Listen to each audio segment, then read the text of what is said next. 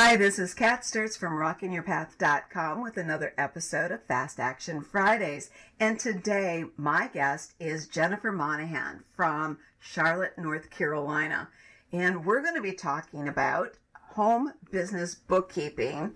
And Jennifer is going to add the part about making that simple for us, which I absolutely love because I know from my own life and from working with a lot of clients, sometimes we think things are more difficult than they are, or will take more time than they actually do. And it's usually because we make things harder than they need to be. So Jennifer, welcome to the show today. And could you tell everybody a little bit about your background? Hi, Kat. Thank you for having me on your show. It's wonderful to be here. Well, my background is primarily in bookkeeping, and I've been interested in bookkeeping since I was a teenager. I found that I was creating my own little ledgers with my small allowance and babysitting money, and I loved to track it. And so it was a natural for me to go into college as actually an accounting major. And I wasn't all that excited about sitting behind a desk my entire life. So I generalized it to business administration, which included accounting. And I found myself working for the Postal Service and naturally taking the daily bookkeeper's job at the end of the day. And from there, after 16 years in the Postal Service, I was ready to make a change. And I found that I could be a private bookkeeper to the community that I was selling stamps for. It was a natural segue to quit the post office and become a private bookkeeper. That was fascinating, going into people's homes. Right. Seeing their books. Now, one of the things that I learned about you when a mutual acquaintance introduced us was that you had written a book that's available on a couple places, Amazon being one of them, called An American in Oz, Discovering the Island Continent of Australia. What I found fascinating in terms of the topic we're discussing today is how much your interest in bookkeeping and your interest in passion, following your passion kind of merged and led to this adventure. Can you talk about that just a little bit? Yes, I did have a wandering lust that I wanted to be able to travel more. And I was getting 1 month off a year with the Postal Service, but that wasn't enough. So when I left the Postal Service, I saved my money, and in less than a year and a half, I saved enough to go to Australia for for 2 months, actually. And I went in December 2000 to celebrate the millennium. And one of the stops along the way through Australia was the son of one of my bookkeeping clients. And so that made it even more interesting to be able to meet her son and see where he was living. Oh, that's awesome. And I know we're going to come back to the book later in this interview, but right now, let's get to the topic at hand. Home business bookkeeping made simple. Now, you have some key points for us to remember and a few tips. So let's start with the key points. What should we remember as home-based business owners to make sure our bookkeeping gets done and to make it easy on ourselves to actually do it? Well, bookkeeping is essential. Finances are a huge part of our life, and the key point is to understand that finances require an organization. We need to know what's coming in and what's going out. And without that knowledge, it's too confusing, and that causes problems. So number one is just realize we're just organizing the digits on the page. Mm-hmm. And money. And no, go ahead. I love that phrase. You have digits on the page. It was fairly recently that I realized that especially since we're going less and less cash. We see the armored trucks on the street, but they can't possibly be moving all the money that's flying around, from one bank to another, and with all the purchases that we make. And so I realized that some people have more digits on the page than others. Money truly is neutral, and it's what we put the meaning into it that can create problems for us. So by looking at it as digits on a page, then we're just organizing those. We're watching how much comes in and how much goes out. Right. And the third point is to remember to keep it super simple. That's my KISS, K-I-S-S. Keep it super simple. And you don't need a computer program. I don't even use QuickBooks. I've managed people's money from earning $40,000 a year to being millionaires, and I've never used QuickBooks. I do everything by hand, and they're completely happy with that.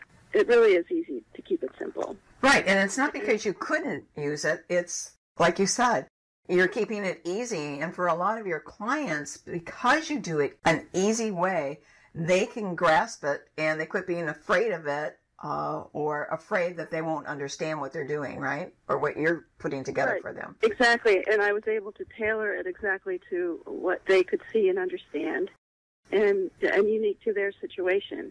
Some had stock investments, some had real estate investments, some it was just as simple as paying their bills, but they wanted to know how much was coming in and going out. It's fascinating to see it on a simple piece of paper, or maybe 4 or 5 pages. Something only has the information that pertains to them. We don't have all these blank pages of things that don't need to be there, like might be in a QuickBooks report. Right. And all of the information that you're collecting, helping them collect, or that we need to collect for ourselves, doesn't that lead us to making decisions about our businesses easier and less fearful? Right. And when you see, the numbers don't lie. The numbers are very objective. They just tell you what is. So it's that way you can see how much am I spending in eating out, or how much am I spending on shoes, or how much am I spending on advertising that's not working. There's a lot of areas that it's amazing what happens when we add the numbers up and actually see what's going out. And then you can make an educated choice after seeing what the actual numbers are. All right. Now, what are your other key points about bookkeeping and money that we should keep in mind? Well, the fourth point, and what I consider one of the most important, is to take inspired action. We all get the whisper of, oh, I should balance my checkbook, or I should look at my bank balance, or you get a whisper. It's that little voice. It's really comes in like just an idea, a thought that you have. But if you take inspired action on those little whispers, they'll lead you to answers about where your finances are. And so many of us ignore those whispers. We ignore looking at it because procrastination is so easy. But those are the whispers that are really trying to help us out. They do help us out. And that's another phrase that you use that I really like, because it was that whisper that you heard and you kind of ignored it for a while. I mean, you acknowledged you were getting it in terms of not wanting to stay at the Postal Service forever, but you didn't really do anything about it. You didn't really take the inspired action that it was giving you right away. Am I right? Yes, that's true. One of my favorite quotes is from, and I'm not sure if I'm pronouncing her name right, Aneth Nin. She said, "And the day came when the risk to remain tight in the bud grew more painful than the risk that it took to blossom." And it was getting painful staying in the Postal Service. And the answer actually literally came to me. A woman came to me. I was selling stamps. I'm at the postal counter. And she says, "Do you know anyone who does bookkeeping? I really need a personal bookkeeper." And I said, "Well, I'll think about it." And actually, as I was saying that, I said, "That's me." I said, and within 30 seconds of this woman standing in front of me, I said, "I can do that." And that was my little tiny leap of faith. And so I worked with her in addition to my full-time job. And I realized I can do this. I can make a career out of this. Wow. And a few months later, I was gone. Right. Into my new life. And that didn't eliminate all the fears you had about that, did it? Oh, not at all. I lost sleep. I journaled. I wrote the pros and cons. I read the book titled "Feel the Fear and Do It Anyway." And everything I read gave me the signal I was doing the right thing. Yeah, I love that book by Susan Jeffries. It's on I can see it on my shelf. Yes, it's a wonderful book, yes. All right. So how do we, if we haven't set up a bookkeeping system for ourselves, or we have one that leaves us feeling frustrated or feeling overwhelmed because it's not as simple as we'd like it to be, what are your tips for us to do that? Well, the first one I call the folder method, and that's for income. I went to Staples and I bought a very simple pocket folder, just one pocket on the left, one pocket on the right, and it has a picture of a koala. It's just a full picture of a koala, and so because I wanted to make it light and easy and fun, and I put a little sticker on the top of the folder on the cover that says right now it says 2017 income, and every time I get any kind of pay, whether if somebody pays me cash for something, I'll write down on a piece of paper the day, how much, who gave it to me, and I'll put it in the folder, because normally the cash goes right into my wallet, and depending how much, it may go into the bank.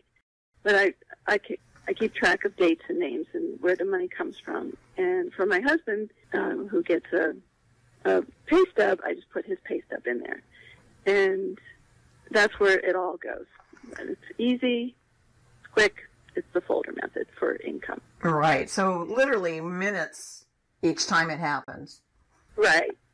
And I keep it in a very easy, accessible place in my file cabinet, and as soon as I have that piece of paper in my hand, I pick up my folder and I put it in there, and it's there for when I want to really look at it further. But it's organized. I know where it is. Okay.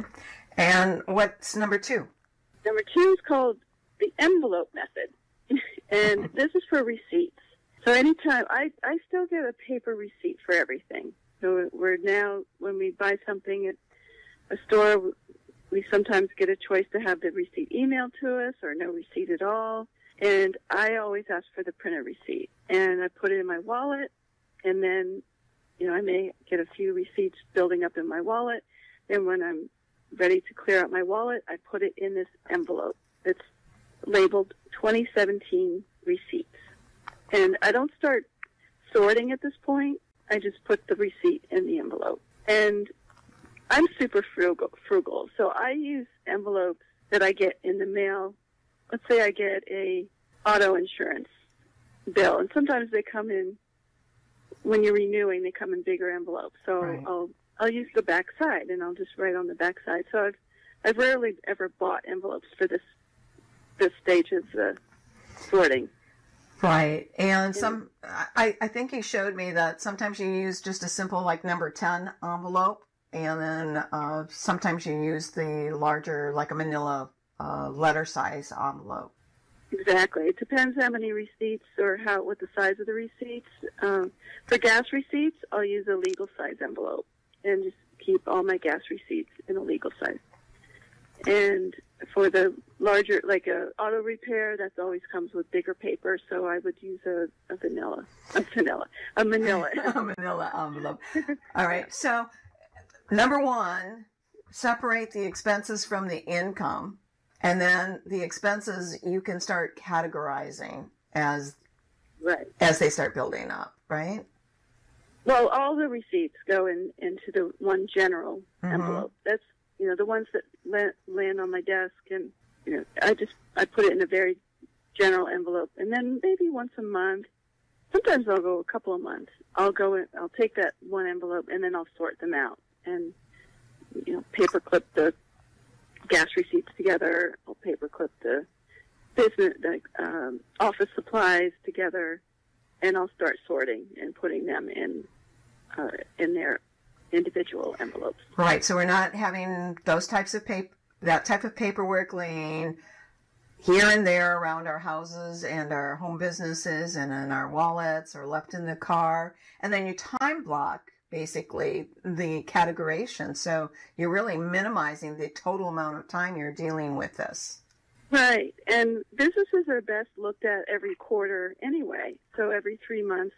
I mean, we're already at middle of February, and the end of March is the first quarter of a year. So if you don't do it every month, you could at least do it every 3 months. Right. It depends how much activity there is in your business. And whether you're here in the States, whether you have to file quarterly taxes or not, you're going to need that quarterly summary.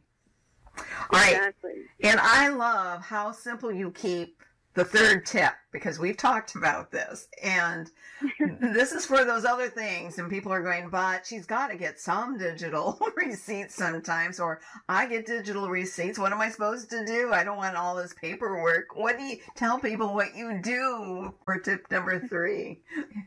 It's so simple. Well, I call it the payment card method, and I made it up for myself just for my own sanity because of the digital age and all of these. I don't get electric bills anymore. I've gone paperless as much as possible as far as that goes, and because I do pay online, so which I find interesting, having worked in the postal service. I get my mail online. I get my bills online. So I made up I use stock paper. I'll use, and here another frugal tip, I use recycled. If I have a folder, just a file folder that's getting a little too dog-eared, I will cut it into 3 strips. I will title each one, say auto insurance, and then I'll have the website that I go to, my username and password on the card, and then I'll have January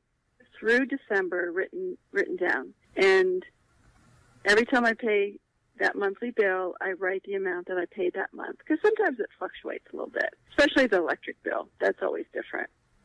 Cell phone bill might fluctuate a little bit, or cable bill fluctuates. Mm-hmm. So I have these cards, and it also helps remind me to pay them if I haven't got it set up on auto pay. For whatever reason, I will have the card to look at so I remember to pay it on time.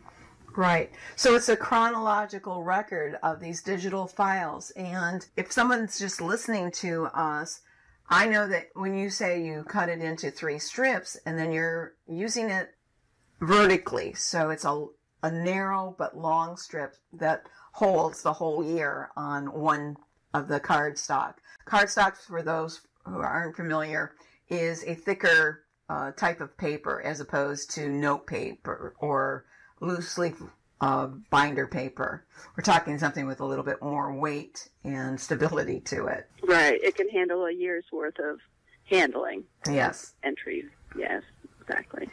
Do you recreate all of these 3 each year, like after you do your taxes, or do you reuse some of the envelopes and, well, you couldn't reuse the payment card strips, but the folders and the envelopes, do you use those from year to year, or do you file things away for that particular year using the same envelope or folder?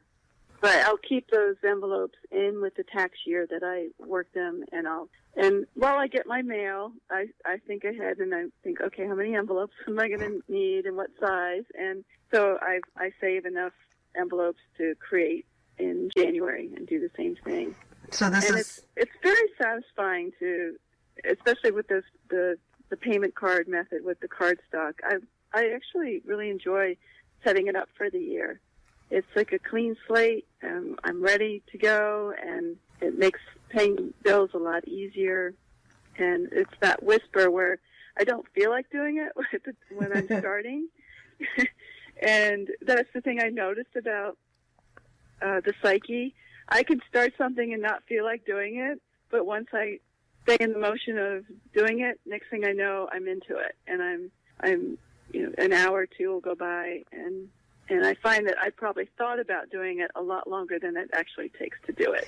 Yes, great point. That we waste a lot of time just thinking about doing it, or we think about it and talk about it so much we kind of convince ourselves we've already done it when we really haven't taken care of it. Right. And we all have time. We all have time. And there's so many things that we can stop doing. Like, Facebook for one thing, or watching a TV show.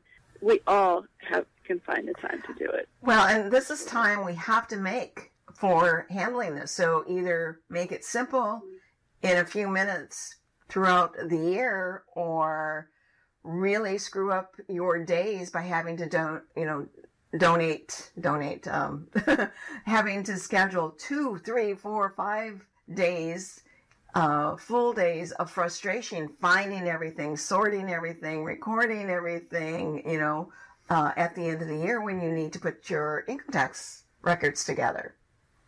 Right. And by filing those receipts right away, it's still fresh in your memory, and you might remember, oh, there was another expense that went with that, and I didn't write it down, and it's all about writing it on just a scrap piece of paper. It's just throw that information down, like a date, time, what it was. Sometimes I won't get a receipt at the gas station, and as a writer and a bookkeeper, I always have a pen and paper in my car, and I'll write down the date, where I was, how much gas it was, and I'll throw it into my purse, and there I have it. I've captured it. I don't have to try to remember it later. All right. Now, do you keep any kind of running list, summary list of income and expenses? Like with a spreadsheet, whether it be a paper spreadsheet or an Excel or Google Sheet spreadsheet? I have a spreadsheet for my income because I have several different sources of income, and it makes it easier. I love the automatic sum button that I can set up my spreadsheet to automatically add up certain columns.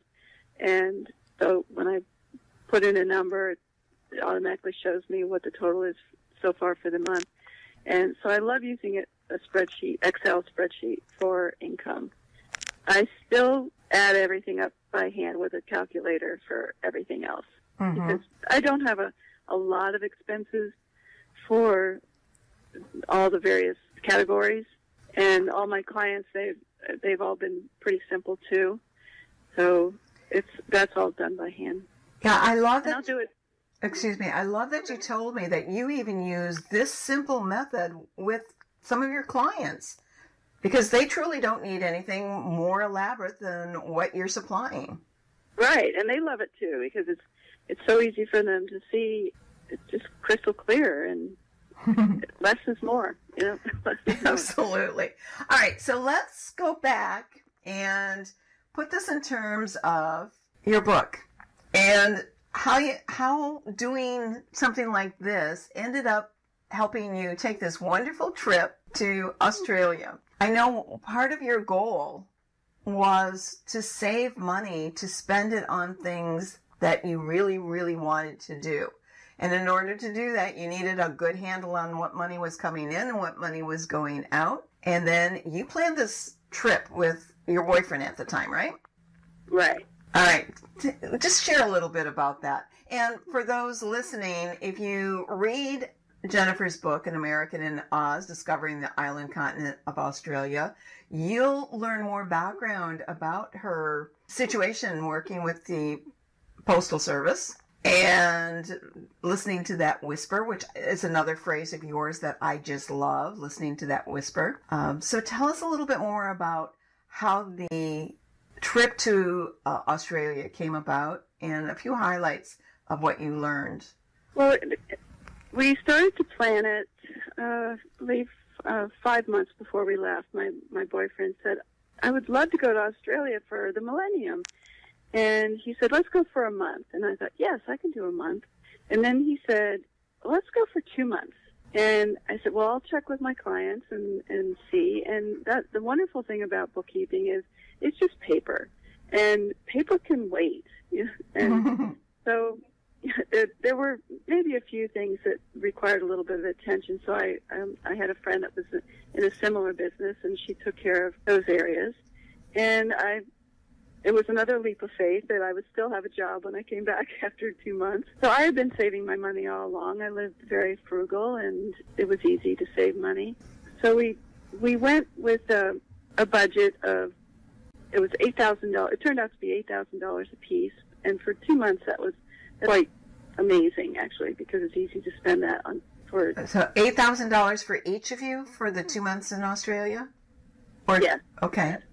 Yeah, we split everything 50-50. Okay. And the only reservation or plan that we made before we left the States was we bought a train ticket to take us from the east coast of Australia to the west coast. And we had 3 major points that we wanted to see: the sun of one of my clients was one of them. And we really didn't know how we were going to get from point A to point B other than taking the train. Australia is the size of the continental United States. Mm-hmm. So it was, if I had really stopped to think about it, I probably would have been too overwhelmed to even leave the house. But it was a leap of faith, and I called it the no plan. Actually, one of the first times I truly learned to live in the moment and trust the adventure to unfold right in front of me, and that's exactly what happened. And you planned to be frugal the whole time you were there, because that had been, now as maybe always had been, an inherent part of your personality. Yes, we brought a tent and sleeping bags and planned to buy our own, go to the grocery store more often than we would eat out, and we hooked up with the youth hostel organization and found out where all the youth hostels were, and those are extremely reasonable places to stay. And so, we found ways to save a lot of money, and a few times we did splurge. We stayed in the nice hotels every now and then. Well, how did you keep track of expenses while you were on the road? Was that difficult to do? Did you worry about making sure you had paper receipts, or? And how did you? I mean, you didn't carry, $8,000 around in your pocket all the time. That would have been that would have been quite dangerous. Yeah, exactly. We had traveler's checks that we bought before we left the States, and we did convert some money and we had Australia dollars on us to make sure that when we got off the plane, if we needed to take a taxi, we could pay in cash with the Australian dollars. And we charged a lot of things. The Visa is so convenient to travel with because the banks make the conversion for us. Mm-hmm. So being there for 2 months, we did stop in a bank a couple of times to get some more cash. And I believe we did that with the traveler's checks. I think we cashed out our traveler's checks to get Australian dollars that way. What was your biggest surprise? Oh, and how friendly the Australians are. They absolutely love Americans. And because I had this false belief that, I'm not from there. I don't really know their customs. I feel really awkward. And yet they were so welcoming, and they loved my accent, which I thought was really funny. Because we love theirs. Yes, because we stayed in the same hotel. The very first night in Sydney, we stayed in a hotel, and our very last night was in Sydney to fly home, and we stayed in the same hotel. And there was someone there that remembered us from 2 months earlier, and he said, "I remember you because I remember your accent." And I thought, "Oh, that's no, you're the one with the accent." This is too funny. I felt at home from the first 24 hours I was there. I would live there in a minute if I could. It's such a beautiful country. Now, something I didn't ask you when we've talked in the past is, what was it like coming home and going back to your routine? You were no longer working at the Postal Service at that time. You'd been doing your own business, and I know you have a part-time business, or part-time job as well. But what was it like having that freedom of movement and now being back home? Oh, it was very refreshing to be back home. It really was. I was ready to just settle back into my routine, which actually was really a routine. It was, every week was different, because I had 4 or 5 clients at the time, and every week was different. And I did have that concern that I would come back and they'd say, "Oh, I couldn't wait for you to come back, so I hired somebody else." That was my biggest fear. But I came back, and they were all my clients were so happy to see me, and they were so excited to hear about the trip, and I just picked up right where I left off. It was seamless. It was very easy. That's great. Have you got plans for another grand journey or something else that you were passionate about saving money to do? Not at the moment. I just moved to Charlotte almost a year ago to the day, and so I still feel like I'm still settling into a town and getting to know Charlotte. So in a way, I feel like I'm on a very long adventure because I'm still learning my way around. And Myrtle Beach is very close.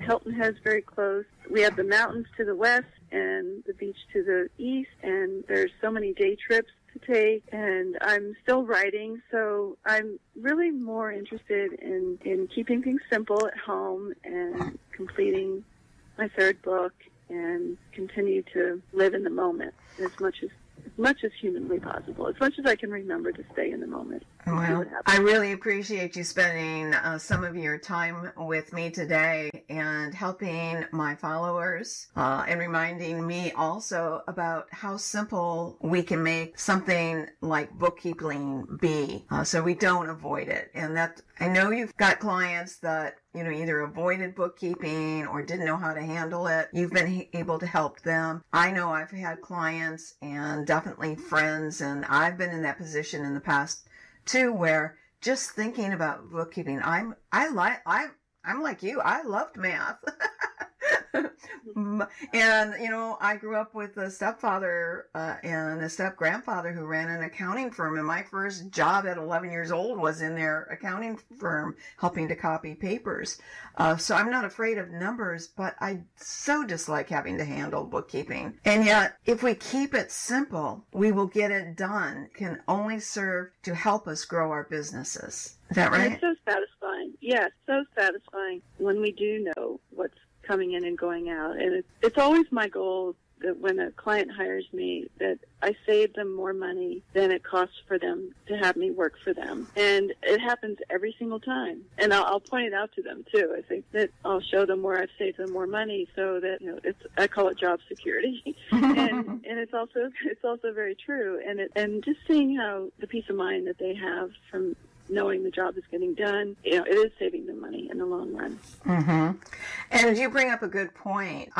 You work, all your clients are local clients. You work with them. With something like this simple, and you really need that. If this would be a difficult one to do it as simply as you've laid it out and work with, say, a virtual assistant, because you need to have your hands on the actual paperwork. I mean, if somebody was going to put it all together for you, they might just as well just do it themselves, right? Exactly. Yeah. Yeah, and by going into their office, I can actually find things that they might not have seen before. I can find you. That fresh eyes of, did you really mean to spend this much on bright shiny objects this month? Or I see this payment going out every month, but do you actually use this service? So, and that happens a lot. We pay for things, something that may have interested us a lot early on, and we continue to pay, but yet not benefit from the service. That's a drain on our finances. We could be using that money in other ways. So I know having fresh eyes like you would bring to a client is really important. Yes, it is. And it's too easy to ignore those automatic payments. They may seem small, say $9.99 a month, but it adds up. Mm-hmm. What if there may be a couple of them, and it adds up, and simplifying always feels good. And it's probably a whisper that they were ignoring. I really should take care of that. It takes time to dig in and cancel something or, whatever, take a good look at it. It takes time to look at it, but it's worth it in the long run. Right. And I think the last point you and I could make here goes back to whether you want to handle your own bookkeeping or not and the time involved. Yeah, it may take you a little bit more time getting your system set up, but once it's set up, kind of runs itself. You just throw a few minutes here and there for it. And if you truly don't like doing it, hire somebody, right? Right, because, the time freed up could increase your productivity to a point where it more than pays for the extra help. So how would you recommend someone who wants to find a local bookkeeper go about that? I highly recommend word of mouth. There's a saying, when the student is ready, the teacher appears. And I really believe that when the business owner is ready, the bookkeeper appears. And ask around, talk to your friends, there are a lot of college students who are majoring in accounting and business. And you could go to your community college and ask a professor to recommend a trustworthy student, because you absolutely have to trust person, even though they may not have the authority to sign your checks, or there will be, especially with all this online, there will be access that requires absolute trust in somebody. And I think people sense that with me. I mean, it's a line I would never cross. It's too sacred and too intimate. Someone allows me into their home to look at the finances. There's some very deep level of trust there. So word of mouth is the best way to find somebody. Is there a norm, something we, like if we're thinking of hiring someone and we want to understand what it might cost us, is there a dollar figure that would be a norm or an average or just something to get us thinking and planning that would be a good benchmark? Yes, $15 an hour is, I consider the minimum, and anywhere from 15 to 20 is reasonable. I have several friends in the same business, and that's right about where everybody is, between 15 and 20. Depends on the market. Mm-hmm. And again, you said early on it's going to take them more hours to get things done, but afterwards... It does take, yes, there is an investment up front. It doesn't all have to happen at once to go in and spend 20 hours all at once. And I recommend 5-hour chunks of time. If it's not something you can come in and do in 2 hours, it takes time to dig in and really see what's there. But once the systems are set up, then a minimum of 5 hours at each visit would be sufficient to get a lot of work done. It could be every other week, 5 hours every other week, or whatever you can afford. But consider giving the bookkeeper a solid chunk of time. And plus, there's travel time just getting to your house. The discussion of where everything is and what's going on, and then dig into the numbers. And it's that digging in is the reason why a lot of people don't do it in the first place. Right. But it's required, the nature of it. Well, you've shared some wonderful things with us today, Jennifer Monahan, about home business bookkeeping made simple, whether we have a home-based business or if it's just our family business, because I do know we have some people that may not have started their business yet. They're still thinking about it. Get that system in place at the get-go, and you'll save yourself a lot of frustration and grief, possible additional costs later on because you missed something in reporting. Yeah, and it's a great system to do for your personal finances. I do it for my personal. I do my personal exactly the same way I do my business. So you can practice on your personal as well. Start right there. And teach the kids to do it if you've got kids at home. Right. My father taught me. Oh, that's great. All right. Thank you so much. Well, thank you for having me, Kat. Oh, it's my pleasure. We'll have to have you back. Definitely let us know how that new book's coming along. This is Kat Sturtz from rockingyourpath.com, reminding you to keep rocking your unique path to success, and join us again next week when I have another great guest on Fast Action Fridays. Bye-bye.